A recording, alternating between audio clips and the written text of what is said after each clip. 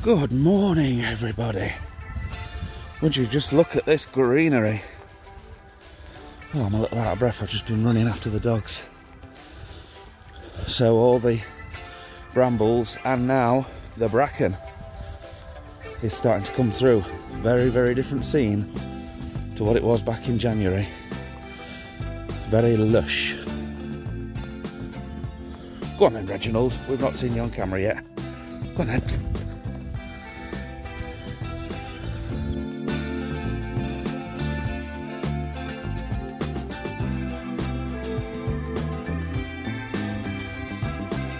Yeah, they're trying to frighten him off. So one of the reasons we come here early in the morning is to avoid other people. And unfortunately, Reggie, it's Sunday today, so there's quite a few here. Reggie's just been attacked by like a little, well, it wasn't that little, it was like a big version of, you know, the Caesar dogs on the adverts. And the poor little lad's just been victimised.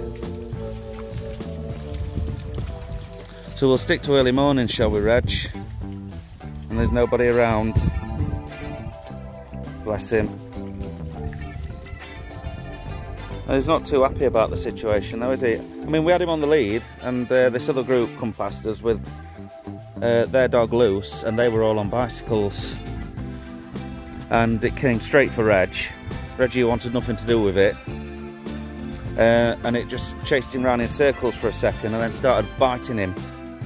It bit his back end, like maybe twice. I gave him enough slack on the lead so he could kind of defend himself. And then it came back in to bite him for a third time. So I delivered a short, swift kick to the bottom of its chin, which is not something I'd really want to be doing to another dog. But it weren't biting him again. And yeah, it still came back for him a couple of times, but the guy had to dismount and come and drag his dog back. We just continued to walk away, didn't we, Reg? But, you know, if you see somebody coming towards you, did you see him skid in the water then? If you see somebody coming towards you with dogs and they put their dogs on a lead, it's not to protect you, you know. Maybe their dogs don't like other dogs. So you should put yours on a lead too, just so yours don't go and hassle them.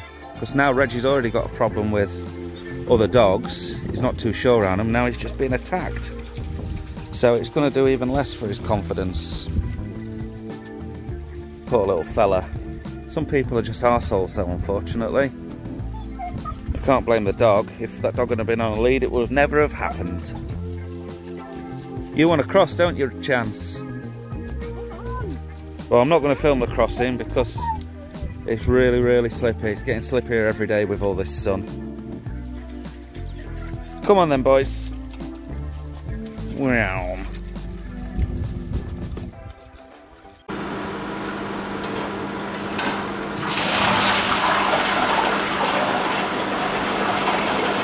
Good morning, fellas. Welcome along to the vlog. Today is Sunday. I've dragged myself into work simply because, well, I was fed up, and I thought what I'd do today is make a little vlog about how we disassemble part of the brew kit, namely the boil kettle, in order to give it a clean. We usually do this after a batch of brews, so in between one brew to the next we will caustic the tank, rinse it and acid it, and then brew the next day. But after a batch of brews, say 4 brews in a row, brew Monday, brew Tuesday, brew Wednesday, brew Thursday, clean Friday, we'll disassemble the whole boil kettle and give it a really deep clean. So I'm Harry, welcome along to the channel, and this is taking apart a boil kettle. So the first thing that we've got to do here is rinse. This has had caustic in it overnight. It's cleaned all the surfaces inside the tank, but we don't want to get that caustic on our hands, so we're going to rinse the whole thing down, and we're going to utilize the same technique for cleaning for rinsing. So I'm just going to take just some mains water, which just so happens to be looped around the tripod leg, funnily enough. And then on the back side of the plate chiller, we've got an inlet port, So we've got the rinse water coming in through the bottom of the plate chiller. We can redirect the water to rinse out the pump.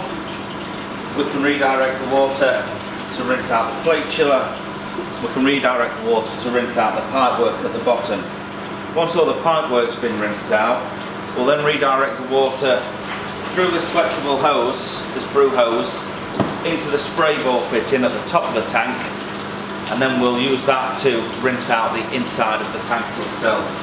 And when all the tank is rinsed, we'll start disconnecting all of these components, taking them down, and moving them away to the cleaning area where we'll give them all a good scrub in the sink, and then once they've all been scrubbed in the sink, we'll reassemble the whole thing back together again.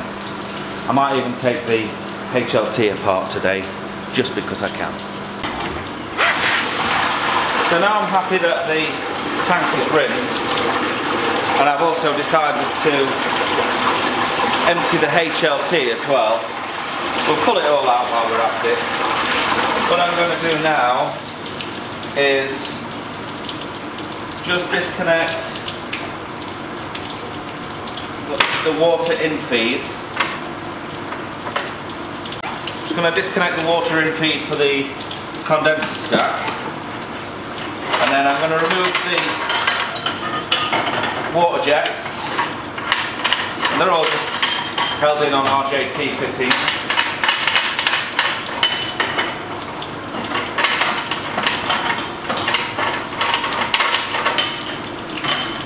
And then the whole jet assembly comes away like this.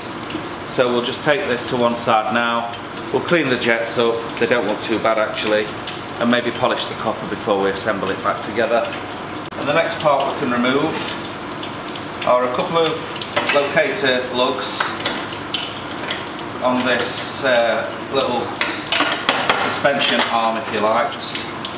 Just holds most of this stack in position. So we'll just give this a bit of a tweak. One. We'll just leave that bottom one in for a moment. We'll remove the large tri-clamp fitting from around the neck. We'll pop that in the sink. Then we can just remove this last bolt at the bottom. And away comes the bottom section of the condenser flue. And as you can see, it's rather clean inside still. It doesn't really get touched by any product at all unless we have kind of a dramatic boil over. But it's good practice to take your kit apart anyway, if nothing else, but to check wear and tear. So here we have a tri-clamp gasket which has seen better days. Fortunately this is just holding steam into the flue, not actually product or anything like that. So again, we'll chuck that in the sink. We could realistically still use that. Right, the next thing I want to do is take the top off. So while we've still got support on either side of this, we'll remove the top section of the stack, and it saves us putting pressure on one side or the other whilst we disassemble it. So just a couple of tri-clamps and away comes the top. Again, nice and easy. Another section taken apart. We'll pull the gasket off, back in the sink. I think there's still one up here. There we go. Put that one in as well. And then we just need to remove these two bolts.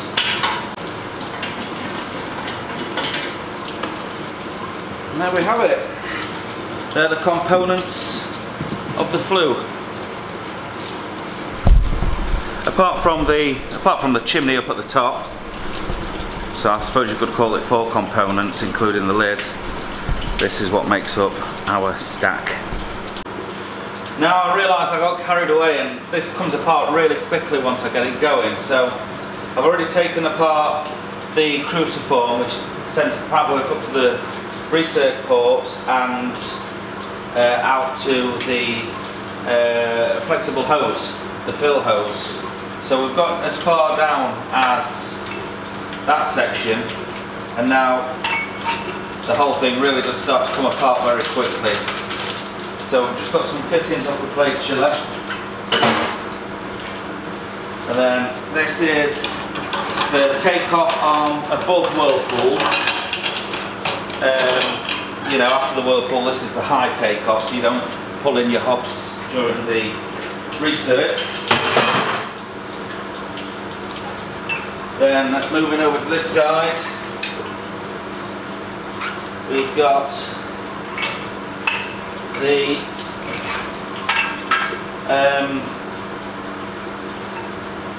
plate chiller inlet. So this basically pushes beer into the plate chiller. Also used for reverse flow during cleaning, so we can send beer into the pump, the plate chiller in the wrong direction, which is always convenient to dislodge. We never get anything in there anyway, but you know what I mean. And then this fitting here is like a fork in the road, if you like. So the pump comes out, the pipework comes out of the pump, and then it can go one of two ways.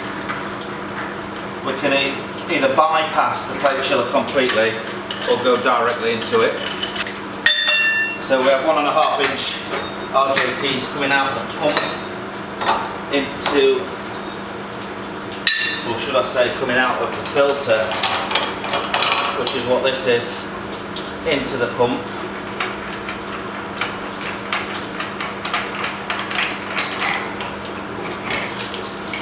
So for any of you that aren't familiar, this is a wedge wire filter which protects the inlet of the pump and prevents any kind of bits of hot debris and whatever else making it into the pump mechanism.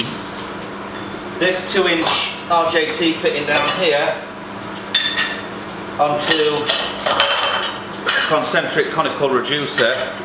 So this is our above whirlpool takeoff feed, and this is our below whirlpool takeoff feed. So this is basically, this goes into the cone on the bottom of the boil kettle, and then this into the pump.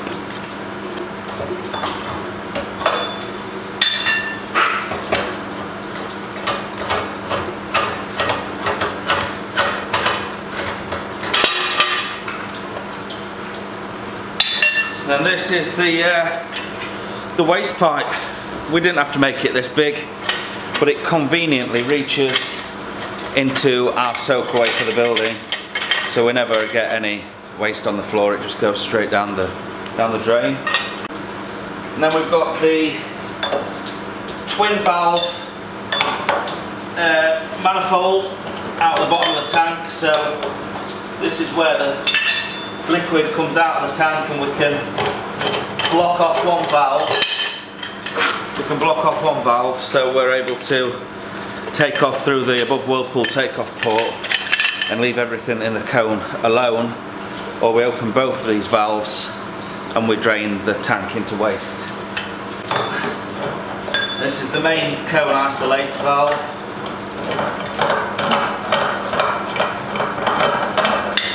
So this is the last port of call before we empty the tank. Moving on to the front, always tight. This is the hop filter.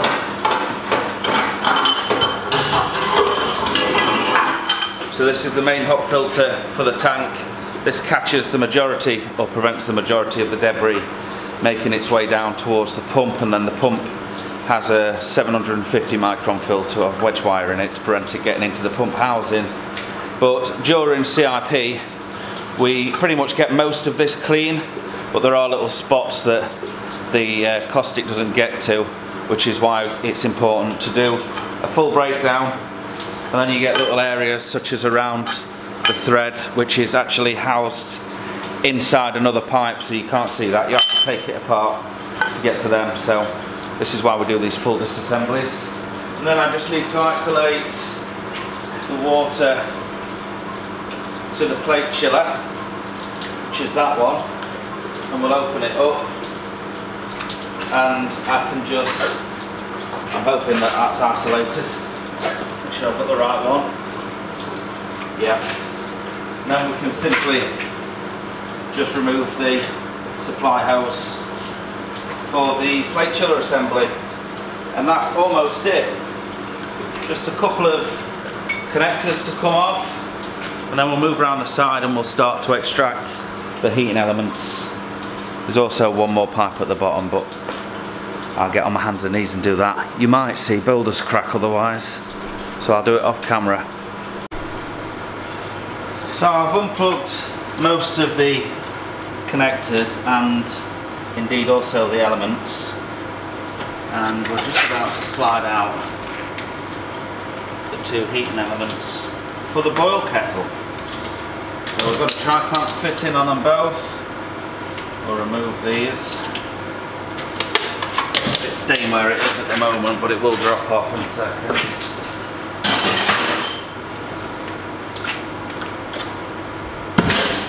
Yep. So these look, yeah, a little bit slimy. So we've still got a little bit of caustic on there, and there's still a little bit of beer. But if you look at that, there's no burnt or scorch marks on the elements, so we'll give them a good clean in the sink. Same with this one. Very nice, simple as that.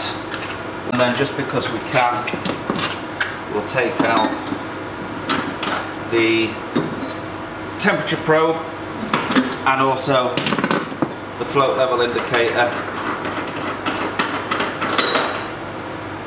So there's the temp probe.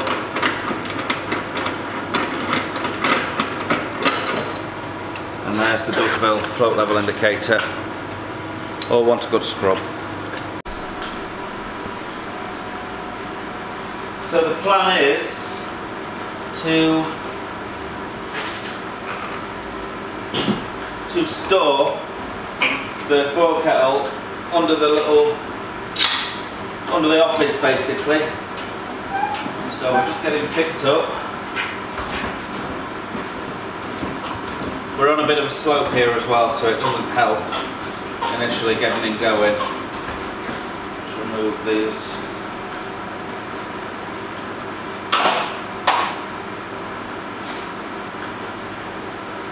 So the back legs are a lot higher off the ground than the front at the moment. But once we come around, grab hold of something solid there. Once we come around, there we go. Well, it's not going to fall backwards. Feeling where the weight distribution is on that, it's going to fall towards me, which ain't a bad thing really. It only weighs a couple of, maybe 100, 200 kilos, so if I needed to catch it, I'll be able to do that very easily. Oh, beautiful.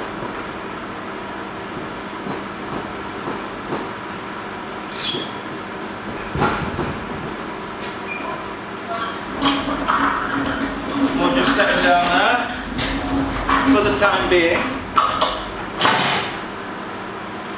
We'll pick up this little bit of steel that I've used as a spacer. And then I'm probably going to do the same thing with the HLT. Take the pipework off, pull it out.